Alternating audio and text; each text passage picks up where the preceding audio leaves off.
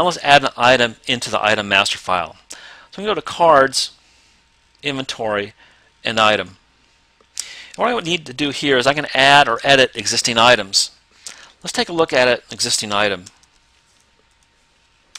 This is an existing item here, and you can see from my screen the only required fields are the item number, the description, and the unit of measure schedule.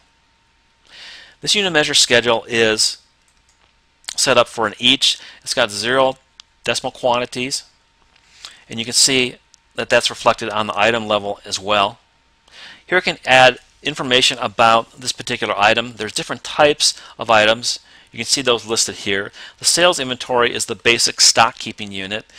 These three at the bottom are merely miscellaneous charges. They won't actually track quantities. And then there's also an information button. If I click on this here, this brings up additional information you can add to your system about a particular item. Let's go to the options screen here. And here I've got additional information about this particular item. Specifically, in the system I've got 6 user-defined fields that I can use to add additional information about a particular item. In my system I have 3 of those defined. I have 3 additional ones I could use if I wanted to. Next, let's take a look at the price list. The price list can be accessed through the item master file here. If I go to the Go To button, go to the price list, it'll bring up this list here. And you can see there's different pricing methods available to me in the inventory system. A currency amount is just a flat dollar amount, and you can see the other options available here.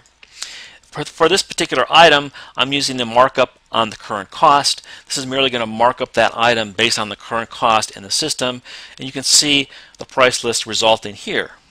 Now in this particular price list, I'm using multiple price levels. Price levels can be assigned to a particular customer or a group of customers. It just allows you to segment your pricing based on a customer or a group of customers. It's a user-defined value. You can easily add to your price list. You can see I've got 2 here. I've got a price level of extended and also retail. I can also include multi-currency pricing in my price list if I need to do that.